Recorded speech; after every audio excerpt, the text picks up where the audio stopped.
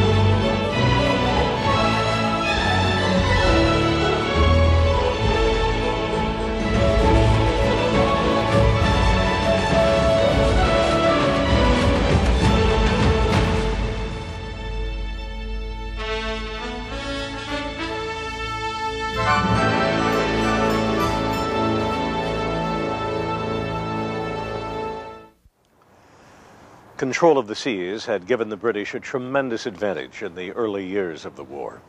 If a British army on the coast were in trouble, the British Navy could sail in and whisk that army away. But with France as America's ally, Washington could now contemplate what control of the seas might mean for the American cause. And at Yorktown, he and his French partners would exploit French sea power with tremendous success.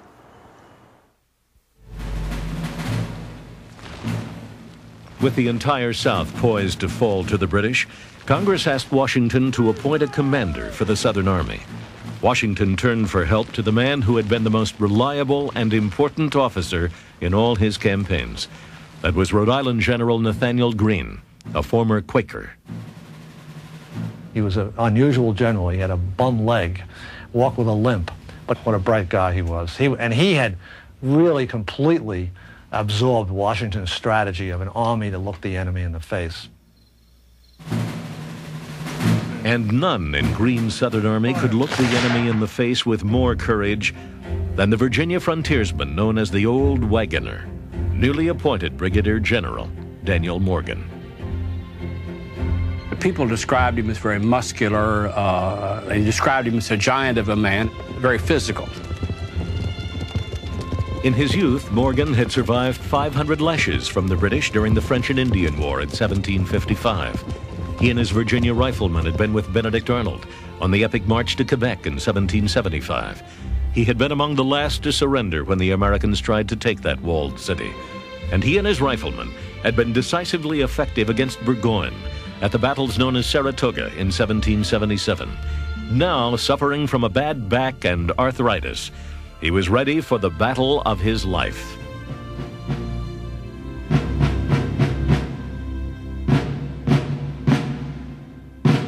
It's only a little battle in many ways. There was really no more than about 3,000 men total, on both sides.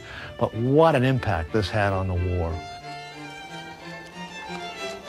In early January of 1781, Morgan received a message in the field from Nathaniel Greene. Colonel Tarleton is said to be on his way to pay you a visit. I doubt not, but he will have a decent reception and a proper dismission. General Nathaniel Greene. This is the spot where Morgan decided to fight. An open area known as the cow pens, because cows had been corralled here before driving them to market.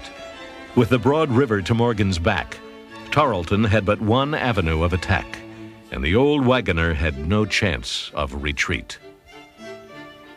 Morgan, in a number of conversations and letters to friends, had expressed a desire to have a crack at Tarleton, to get at Tarleton. He saw Tarleton as his counterpart in the British Southern Army and recognized the value of trying to destroy the Tory Legion. The butcher Tarleton was pleased when he learned of his enemy's position. It is certainly as good a place for action as Lieutenant Colonel Tarleton could desire. America does not produce any more suitable to the nature of the troops under his command. Bannister Tarleton. The night before the battle, Morgan used his canny frontiersman's understanding of psychology to prepare his troops.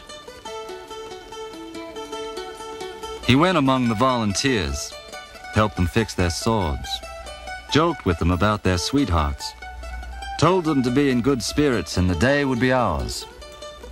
And long after I laid down, he was going among the soldiers, encouraging them and telling them that the old wagoner would crack his whip over Ban in the morning, as sure as they lived. Just hold your heads, boys. 3 fires, he would say.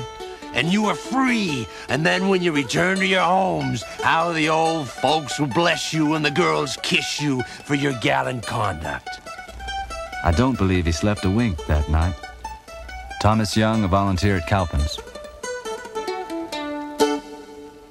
An hour before daybreak, Morgan's pickets brought word that Tarleton's Legion and other crack British troops were less than 5 miles away and marching fast down this road. Boys, get up. Banner is coming. Daniel Morgan. Morgan put his green militiamen in front. They fired, then, according to a prearranged plan, they dropped back. Tarleton viewed the action as a retreat. Tarleton's men surged forward. They broke ranks in their enthusiasm and their anticipation.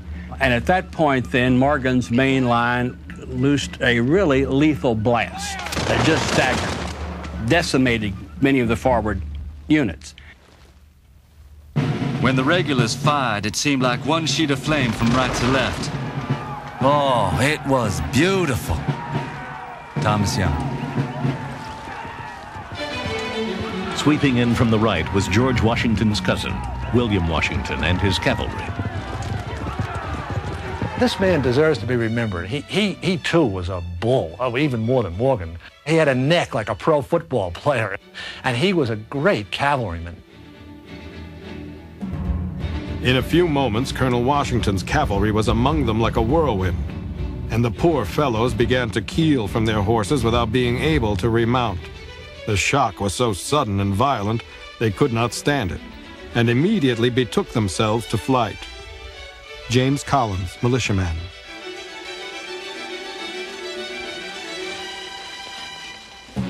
Morgan's militia and Continental regulars had been attacked and now began to regroup. The old wagoner rallied them. Militiaman James Collins remembered it this way. Morgan rode up in front and, waving his sword, cried out, Form, my brave fellas. Give them one more fire and the day is ours. Old Morgan was never beaten. And Morgan said, charge! And they lowered their bayonets, and they charged from that side, and William Washington and his 120 cavalrymen hit the British from the other side, and the whole British army evaporated. Half of them threw down their guns and begged for mercy. The other half just started legging it down the road, and this battle turned the whole revolution around in the state of South Carolina, and it destroyed the cream of Tarleton's Legion, which meant that the British Army no longer could make these lightning strikes. In less than an hour of fighting, 110 of Tarleton's Legion and supporting British forces were killed. 200 were wounded, and 500 became prisoners. Morgan lost only 12 men.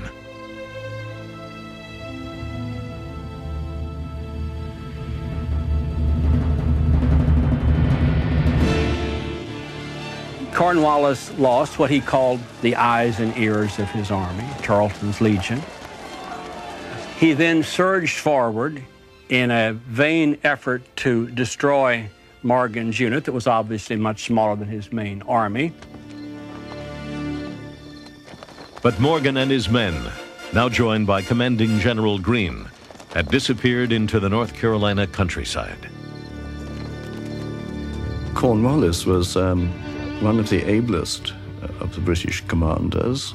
He was vigorous, aggressive, sanguine, but ultimately, I'm afraid, there was a misjudgment. He was lured into pursuing Greene across North Carolina, back from river to river, and of course losing men on the way.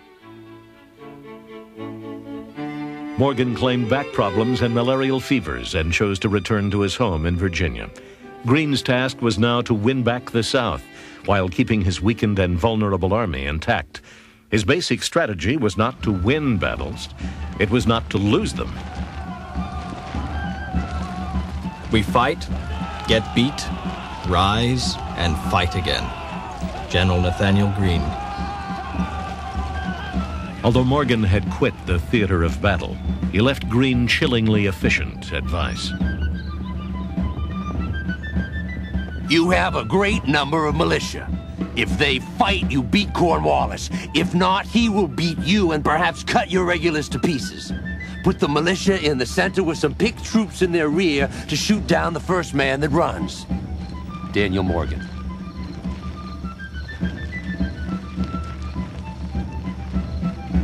When Greene's army met Cornwallis at this site at the Battle of Guilford Courthouse, his line of militia did flee.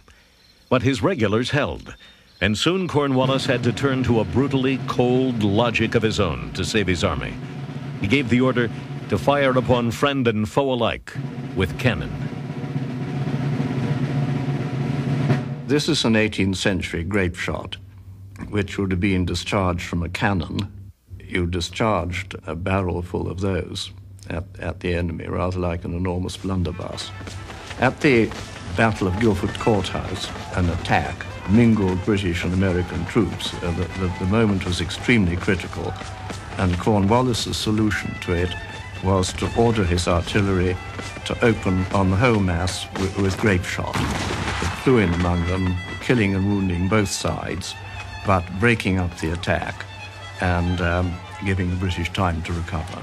A ruthless way of treating the situation, but one that worked.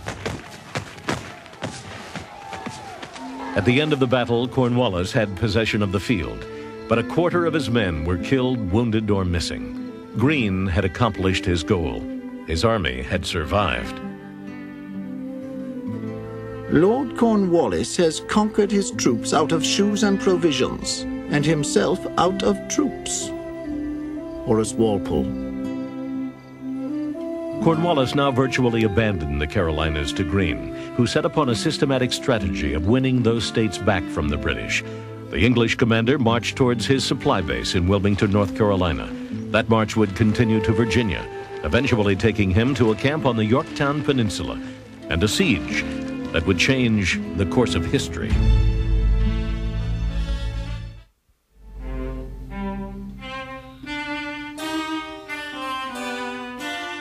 French General Comte de Rochambeau was not impressed with his allies when he sailed into Newport, Rhode Island, with over 5,000 French troops in July of 1780. After just 5 days in America, he wrote, "Send us troops, ships, and money. But do not count on these people, nor on their resources. They have neither money nor credit. Their forces only exist momentarily." Comte de Rochambeau.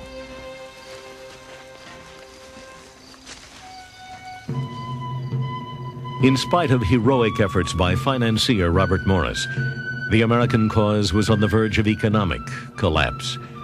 In a country that would not have its first bank until 1781, the citizens put little faith in continental dollars backed by the promises of Congress.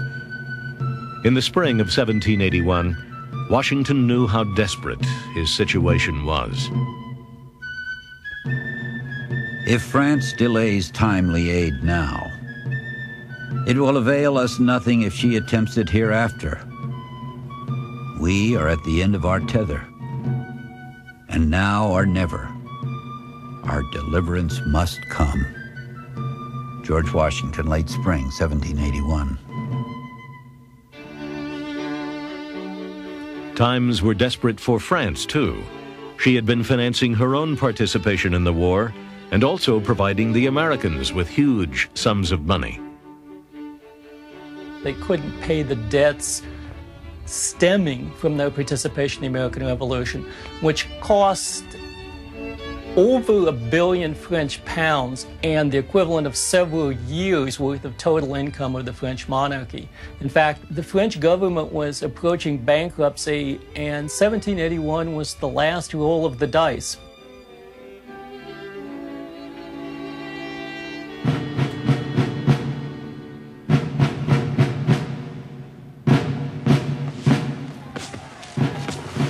After his disastrous battles against Morgan and Greene in the Carolinas, Cornwallis found new opportunities in Virginia.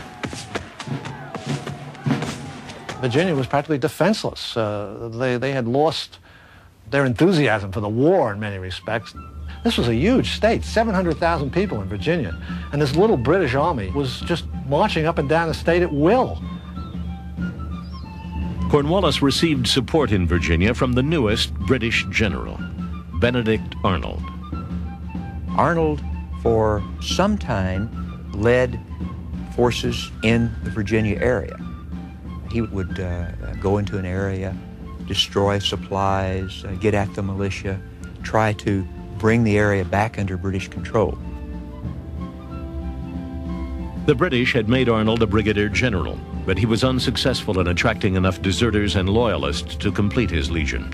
After some months in Virginia, Arnold led a raid on the area in which he was born and raised. He burned familiar New London, Connecticut to the ground. Near West Point, Allied generals Washington and Rochambeau discussed battle plans. Washington wanted to attack Clinton's army in New York, but Rochambeau had another idea: take Cornwallis on Virginia's Yorktown Peninsula. But Washington said, but what's the point? The British fleet will come down and take them away. Rochambeau said, not if the French fleet comes up from the West Indies and bottles them up. For the first time in the long war, Washington saw the opportunity to use naval superiority to his advantage. They sent a message by frigate to Admiral de Grasse in the West Indies. Acting autonomously, he made one of the most momentous decisions of the war. He decided he would take a gamble and come up, even though it was a hurricane season. He could spare them 6 weeks, that's it. Washington arranged for the transport of all troops to Virginia. He tricked Clinton into believing the Allies were heading towards his forces in New York, thus rendering him and his huge army inactive. In South Carolina, Nathaniel Greene could take great satisfaction when he learned Washington was coming to Virginia for Cornwallis. We have been beating the bush, and the general has come to catch the bird. Nathaniel Greene. Not far from the Yorktown Peninsula, de Grasse met a British fleet on the open ocean off Chesapeake Bay in the battle that won for the Allies their needed naval superiority. Washington marched down to Virginia, and bingo, the French fleet showed up, and they had Cornwallis in this beautiful little box at the end of the peninsula.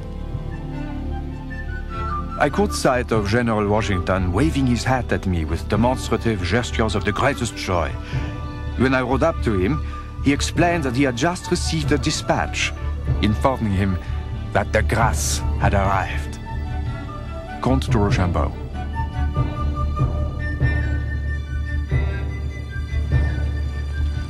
Infantryman Joseph Plum Martin, now a sergeant after 5 years in the Continental Army, was one of over 16,000 Allied troops to enter Williamsburg, Virginia, in anticipation of the great siege to come.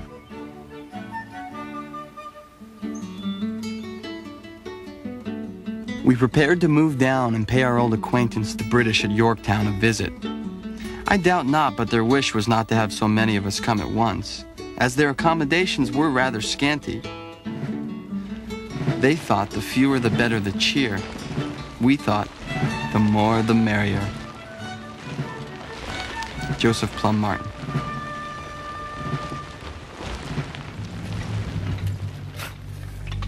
The Allies started from Williamsburg before dawn on September 28th. By dark, they had surrounded the British at a comfortable mile's distance. 52 gigantic French siege guns would be devastatingly effective at that range. On the 10th of October, the Allies opened fire.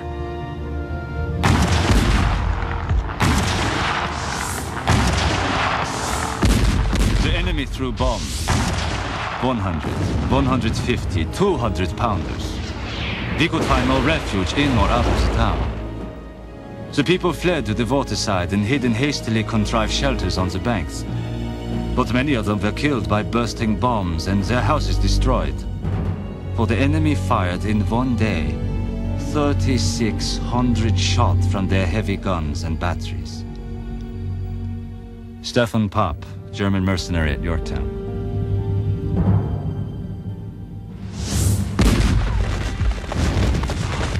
On the night of October 14th, the Allies assaulted two strategic British redoubts. Alexander Hamilton, who had been Washington's secretary and trusted aide, commanded one of the attacking parties. Joseph Plum Martin was with him. We were now in a place where many of our large shells had burst in the ground, making holes sufficient to bury an ox in. A man at my side received a ball in his head and fell under my feet, crying out bitterly. The fort was taken and all quiet in a very short time. Joseph Plum Martin. With the capture of the two redoubts, the Allies moved to within 300 yards of the main British encampments. Cornwallis knew the end had come. Every American and French gun was blasting away at the British fortifications, and suddenly, up on top of one of the British parapets mounted a little drummer boy, and he started beating on his drum. And then suddenly, beside the little drummer boy stood a British officer waving a white flag. And they climbed down from the parapet, and they started walking across the battlefield towards the American lines, the little guy still beating his drum. And suddenly, there was total silence on the battlefield as every cannon fell silent, and everyone knew that it was the beginning of the end. I never heard a drum equal to it. The most delightful music to us all. Ebenezer Denny. Then Cornwallis had his letter of surrender delivered to Washington. I propose a cessation of hostilities for 24 hours to settle terms for the surrender of the posts of York and Gloucester. I have the honor to be, sir, your most obedient and most humble servant, Cornwallis.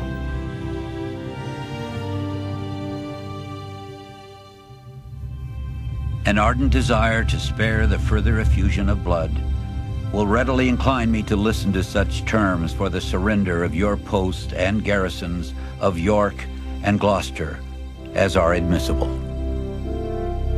George Washington.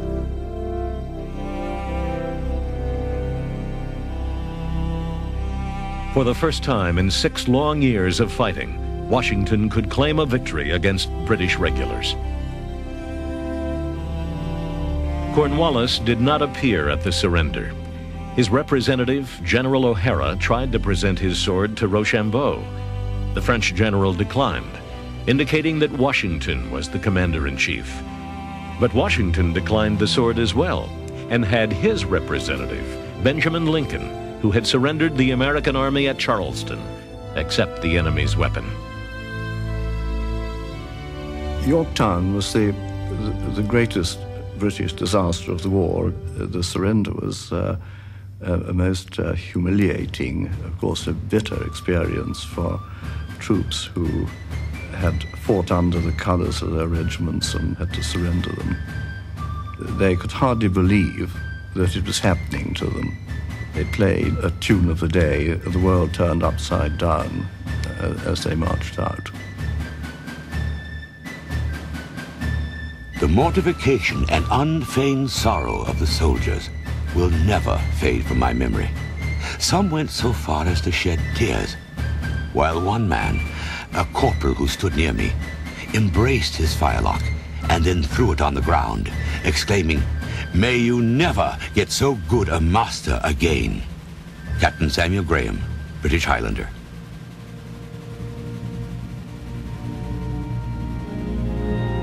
I noticed that the Allied officers and soldiers could scarcely talk for laughing, and they could scarcely walk for jumping and dancing and singing as they went about. An American officer, Yorktown, recounting the evening of surrender. In London, news of Cornwallis's defeat at Yorktown ushered in a new government that was interested in ending the American war and concentrating on the war against France and Spain. In America, the great British defeat came not a moment too soon for the rebels. When Washington's aide, Lieutenant Tench Tillman, rode into Philadelphia to announce the Allied victory, the Congress was so destitute that its members had to reach into their own pockets for $1 apiece to pay for his travel expenses. Washington was wise enough to know that you can negotiate better from strength than weakness, and he feared that if he discharged his army, England would take advantage of his weakness in the peace negotiations.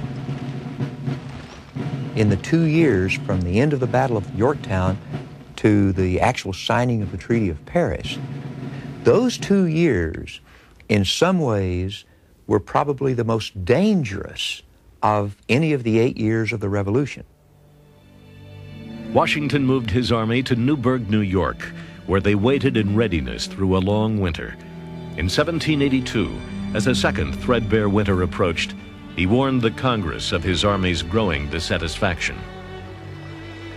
The temper of the army is much soured and has become more irritable than at any period since the commencement of the war. George Washington. By early March of 1783, Washington pondered the problem in his Newburgh quarters. Congress had not adequately addressed the Army's grievances, and some of his highest officers had threatened revolt, a military coup. Every revolution except ours has turned on itself at the end and has devoured itself. Ours didn't, and it didn't because of the person of George Washington. Washington called for a meeting of the officers at nearby New Windsor, in this large wooden building called the Temple. After some deliberation, he chose to address the group himself. He told them that they had fought for all of these years for freedom, but there was such animosity in the group toward the way they'd been treated by Congress. He realized that he wasn't reaching them. And in one of those magic moments, he pulled a letter out to read to them from a congressman to prove that Congress was indeed interested in doing what was right by the soldiers and by the officers. He couldn't read it. And there was a moment of quiet as everyone in the room looked up to see what was wrong. He reached into another pocket and pulled out a pair of glasses and put them on and said, "Gentlemen, you will permit me to put on my spectacles, for I have not only grown gray, but almost blind in the service of my country." I don't believe anybody in the room heard the words of the letter, because in that moment, he, their commander for 8 years, reached into the heart of every one of them. And witnesses say there was not a dry eye in the room. Washington realized that. He finished reading the letter, folded it up, put it in his pocket, and walked out. From that moment on, there was no longer any thought of the Army rebelling against the Congress. And probably in that moment, in that one moment, Washington had saved the American Revolution.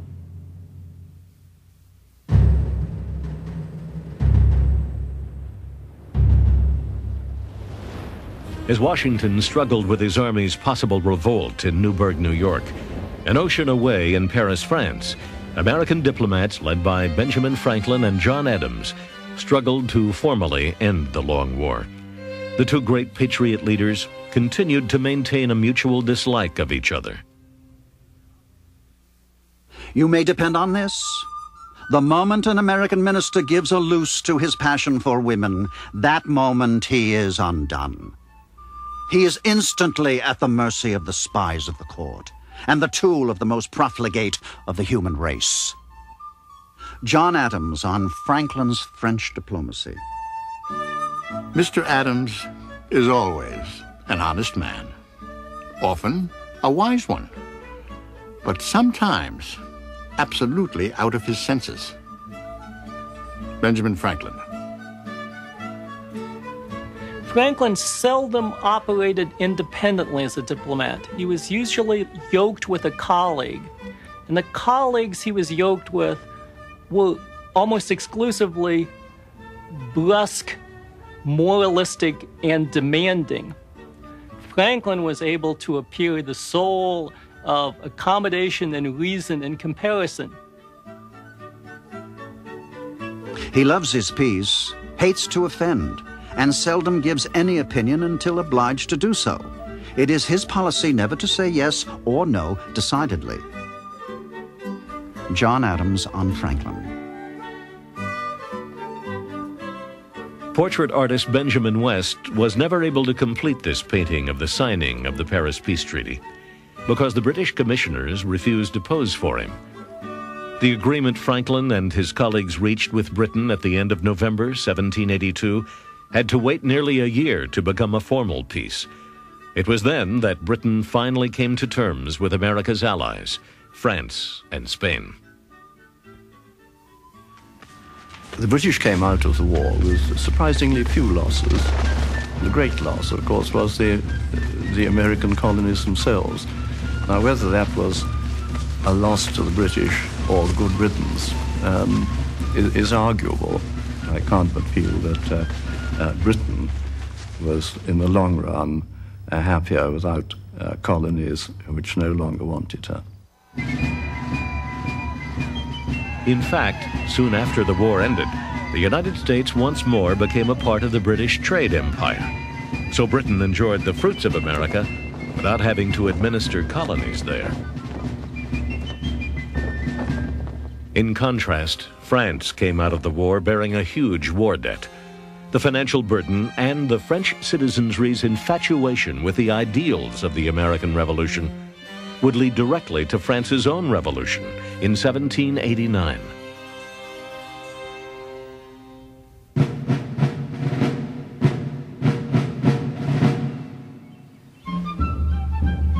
In front of the Temple in New Windsor, the Continental Army heard the news that the fighting with Great Britain had come to an end. The date was April 19th, 1783, exactly 8 years to the day since the first shots of the war were fired at Lexington and Concord. Over the next few months, nearly 12,000 Continental regulars set out for home, bearing little more than the muskets they had been granted as farewell gifts. Sergeant Joseph Plum Martin was among them. I confess, after all, that my anticipation of the happiness I should experience upon such a day as this was not realized. We had lived together as a family of brothers for several years, had shared with each other the hardships, dangers, and sufferings incident to a soldier's life, had sympathized with each other in trouble and sickness. Now we were to be parted forever, as unconditionally separated as though the grave lay between us. Joseph Plum Martin. On the 25th of November, the British evacuated New York City, which they had occupied since the last days of 1776. Less than 2 weeks later, Washington met his fellow officers for a farewell dinner at New York's Fraunces Tavern. After the officers had taken a glass of wine, General Washington said, "I cannot come to each of you, but shall feel obliged if each of you will come and take me by the hand." General Knox, being nearest to him, turned to the commander-in-chief, who, suffused in tears, was incapable of utterance, but grasped his hand when they embraced each other in silence. In the same affectionate manner, every officer in the room marched up to, kissed, and parted with his general-in-chief. The simple thought that we were about to part from the man who had conducted us through a long and bloody war, and under whose conduct the glory and independence of our country had been achieved, and that we should see his face no more in this world, seemed to me utterly insupportable. Brevet Lieutenant Colonel Benjamin Talmadge. Washington set out for Mount Vernon and the life of a private citizen. At Annapolis, Maryland, the governor honored him with a ball. Washington danced every dance, providing an opportunity for what the ladies present called getting a touch of him. The next day, he met Congress, and with a faltering voice, resigned as Commander-in-Chief. Having now finished the work assigned me, I retire from the great theater of action, and bidding an affectionate farewell to this august body under whose orders I have so long acted, I here offer my commission and take my leave of all the employments of public life. George Washington.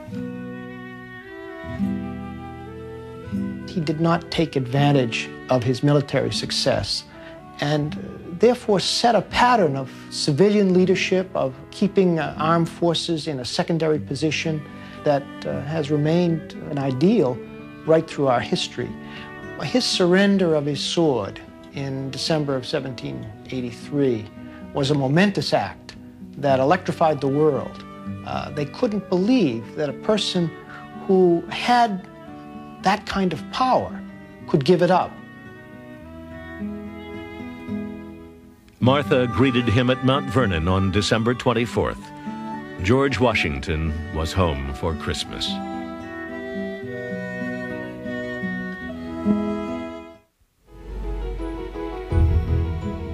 Benjamin Franklin did not rush home after the Treaty of Paris was signed in September of 1783. Instead, the old diplomat spent an additional 2 years in France, where he had achieved nearly godlike stature. Now in his late 70s, he became enamored with hot air ballooning. There he received the first letter carried by hot air balloon across the English Channel. Finally, he resolved to return to America. He met his estranged loyalist son William at Southampton, England, but their differences still remained unreconciled. He sailed on to America. When Franklin landed in Philadelphia in late summer '85, he was enthusiastically received by the population. All of Philadelphia was in the streets. Sally, his daughter, was waiting for him in front of her doorstep, surrounded by her children. Within a month of his return, he was elected president of Pennsylvania. 2 years later, he became the host for delegates who had come to his Philadelphia to attend one of the most influential meetings in history, the Constitutional Convention.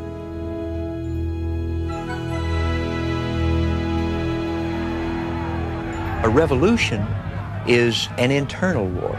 You've got one group that wants to destroy the constituted authority, to displace it, and to take over.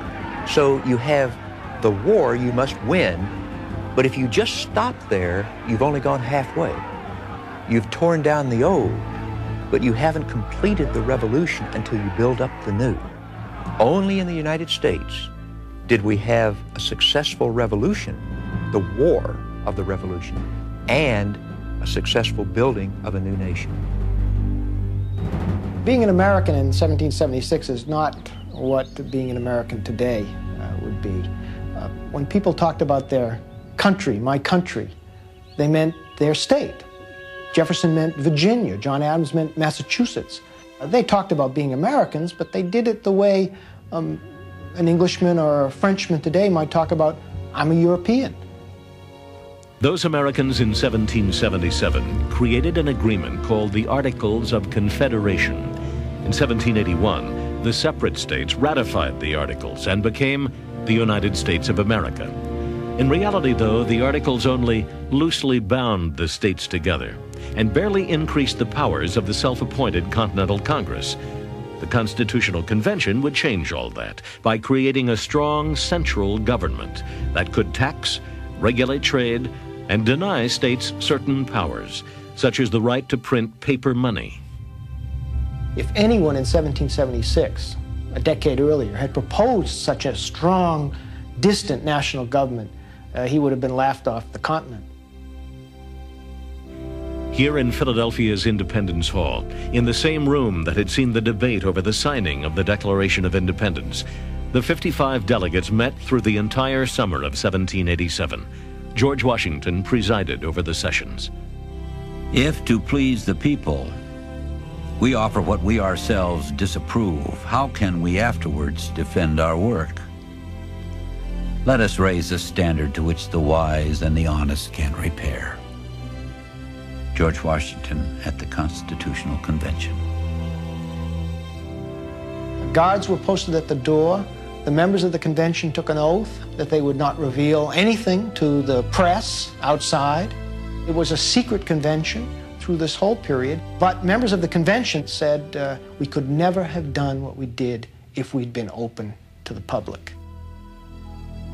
The document the delegates drafted was only 5 pages long.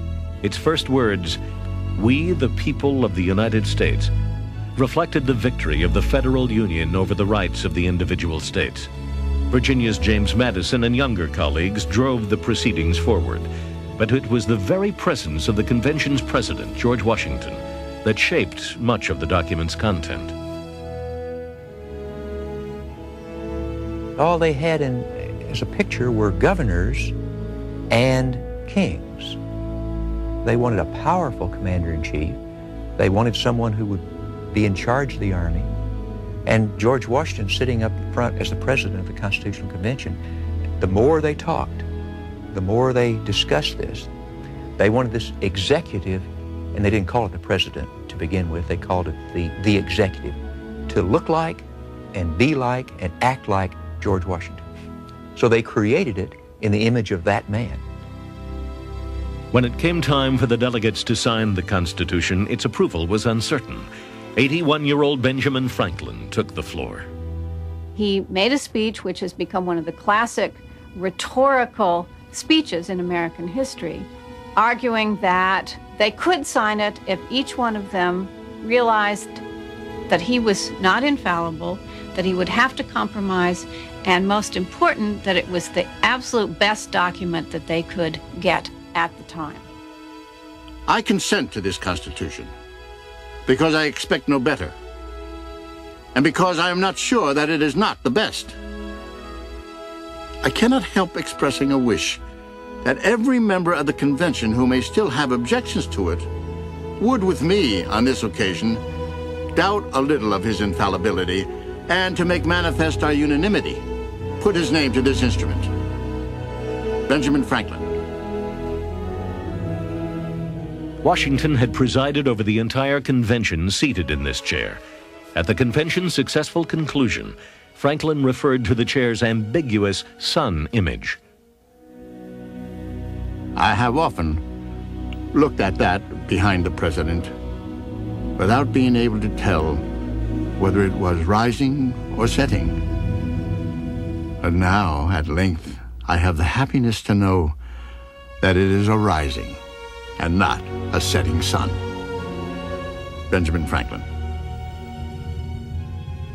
The delegates took the signed Constitution back to their respective states for ratification. The radical document prompted often fiery debate, but by May of 1790, 2.5 years after the close of the Constitutional Convention, all 13 of the original colonies had accepted the new Constitution of the United States of America. Washington's greatest contribution to the founding of the country, to the establishment of the country after the war, came in turning our Constitution into reality.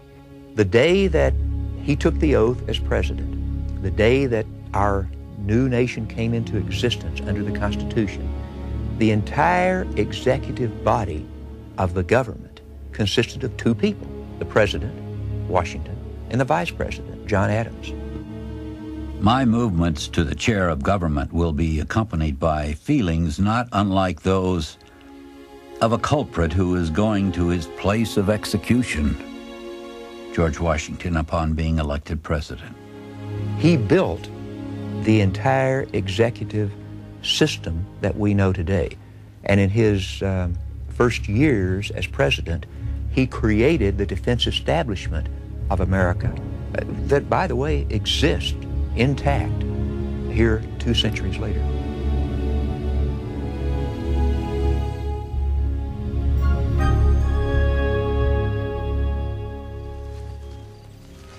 At the war's end, after 7 years in the Continental Army, Joseph Plum Martin headed towards the Maine frontier. There he married, raised 5 children, and at age 70, wrote his memoirs of life in the Continental Army. He died just after his 90th birthday. Over 25,000 of the American soldiers who fought with him died in the Revolutionary War. Less than half the number of American soldiers that died in the undeclared Vietnam War. King George III ruled Britain for 60 years. He was a popular king. But late in life, a hereditary disease overwhelmed him, and George spent his last decade as a blind, deaf madman. France's revolution, inspired by the American Revolution, began in 1789. Louis XVI and Queen Marie Antoinette were guillotined in 1793. John Adams became the second president of the United States. His wife Abigail was the first woman to be accused of manipulating the power of the presidency from behind the scenes. Thomas Jefferson defeated Adams to become the 3rd president of the United States. On July 4th, 1826, exactly 50 years after the signing of the Declaration of Independence, John Adams died. His last words were about his political rival. Thomas Jefferson still survives. Adams was wrong. Jefferson had died 2 hours earlier, on that same July 4th. Benjamin Franklin served as the head of the Pennsylvania Abolitionist Society. When he died, 20,000 attended his funeral in Philadelphia. It was the largest such ceremony America had ever seen. But his bitterness towards his loyalist son, William, extended beyond the grave through his will.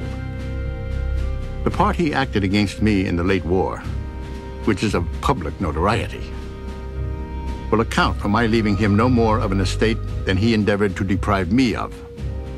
Benjamin Franklin. Benedict Arnold and his wife Peggy Shippen moved to London after the war. He was never accepted in British society and died deeply in debt. In this little church in a poor section of London, he and Peggy are buried. Their bodies lie behind this wall in a community vault.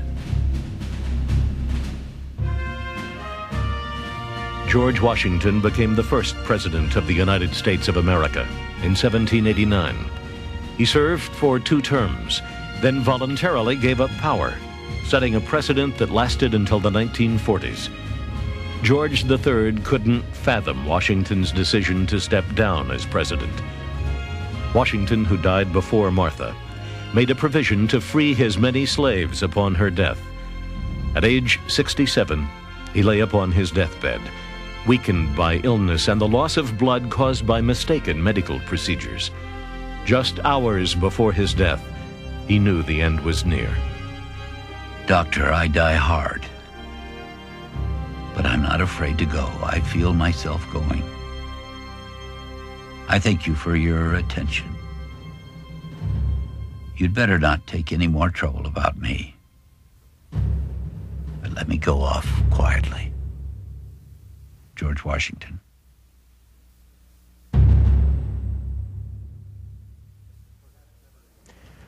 Perhaps never in history did such a small group of leaders leave a more influential legacy.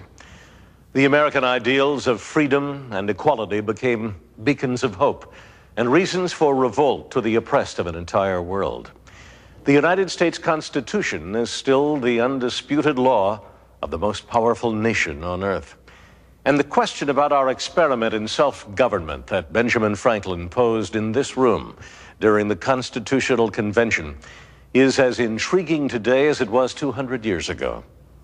He answered it for his generation. Now it's our turn to ponder it.